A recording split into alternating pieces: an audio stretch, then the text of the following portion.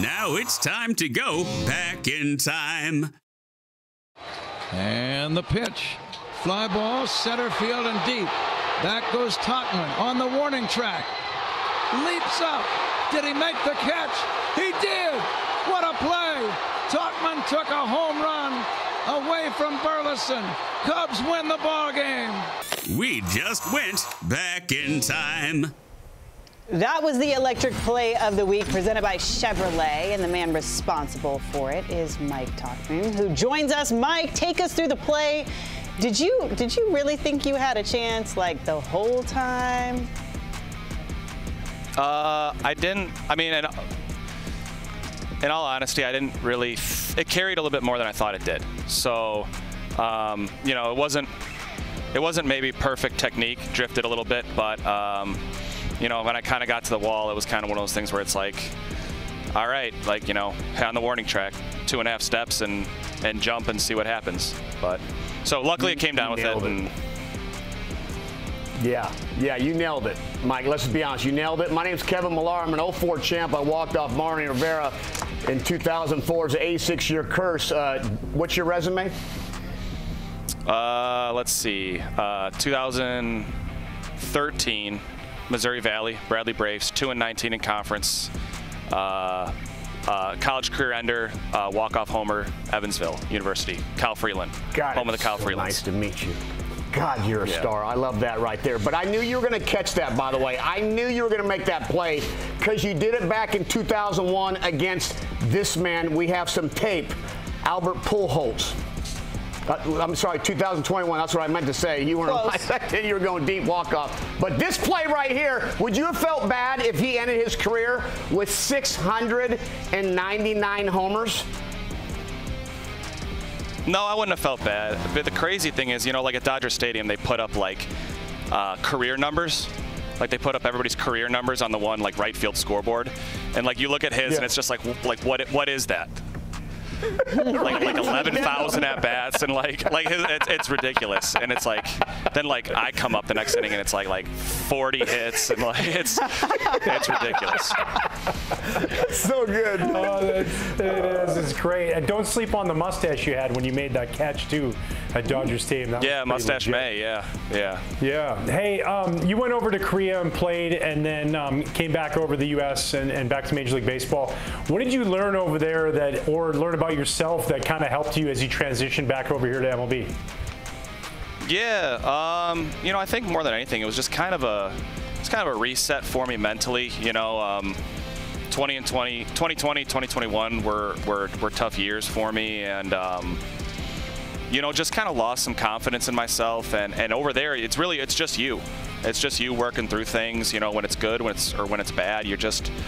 You know, everybody over there was great, but you know, just because of the language barrier and stuff, it gives you a lot of time to sort of just kind of figure things out, reset, and then I think it kind of helped that I came back with just a little bit of a different perspective and a little bit of, you know, maybe kind of you kind of had to relearn how to believe in yourself and trust what you're doing and stuff like that.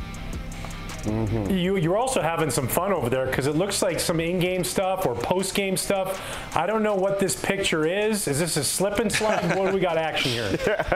Yeah, that was like All-Star Weekend. They did like a relay race with like a fan and like 2 players and like the mascot, and there was like ladders and parachute running and balance beams, and then somebody had to go up the wall. It was a lot harder than I thought it was. Like I didn't initially plan for the slide down, but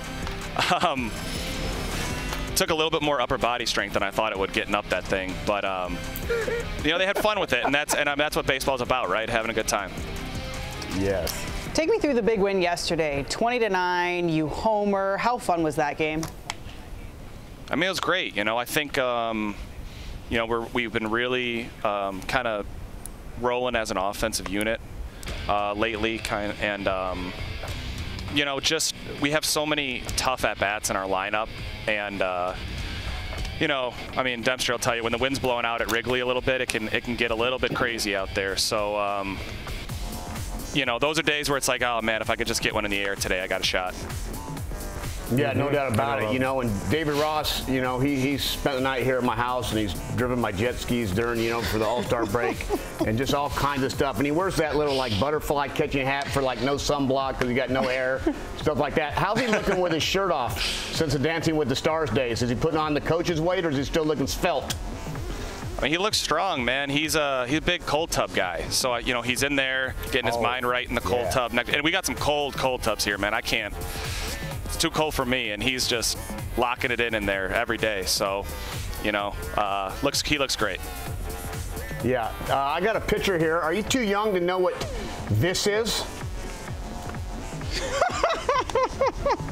32 years old. It's like 32 years no, that's old. like a cassette player, man. Yes, right? dude. The cassette player. Yeah. Do you know what they call I had that in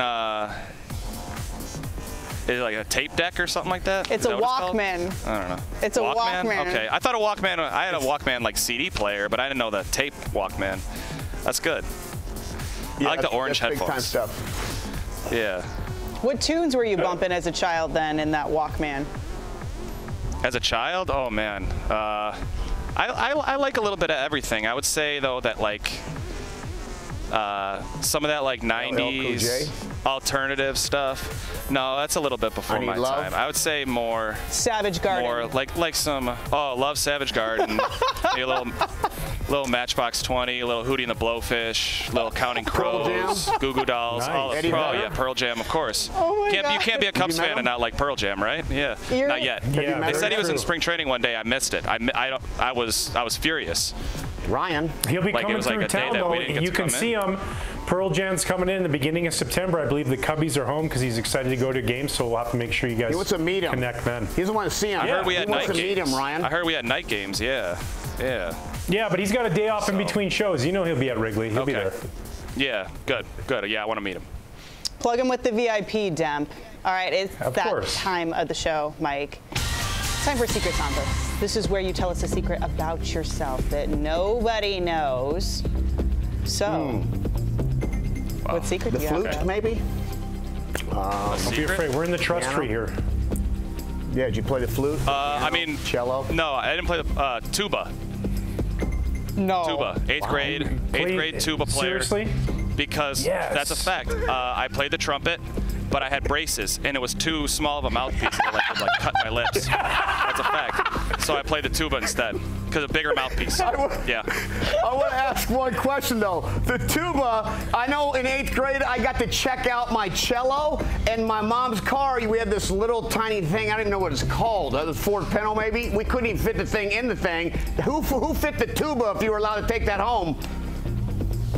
I was allowed to take it home. I did not take it home. I wasn't very committed to the music scene, and I knew that was like my last year. So it just stayed in the closet at the school, and I just like, Just I kind of cross mailed off it the in. if I'm being checklist for honest. those electives. Yeah. We get it. Yeah. Oh my gosh. So good. Somebody's got to do it. Yeah. The mouthpiece right. was too small. Oh, that was a great secret, Mike. I feel like you've got a whole lot of secrets that would probably have us in stitches, but we'll take that one for right now. But be stewing on it for the next time you come on IT. Thank you so much for your time, man. We appreciate you.